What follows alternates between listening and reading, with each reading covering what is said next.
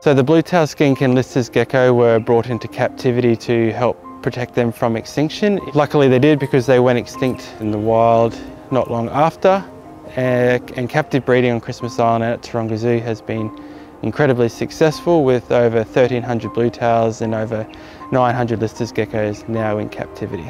So after the foundation work done by Parks Australia, we UWA have been brought in with the Threatened Species Recovery Hub to look at options going forward for the conservation of these two species. An option we are currently exploring is a soft release exclosure on Christmas Island. A soft release exclosure is basically an enclosure that's a wild enclosure where as many threats as possible have been removed to give these lizards the best option they have at surviving back in the wild.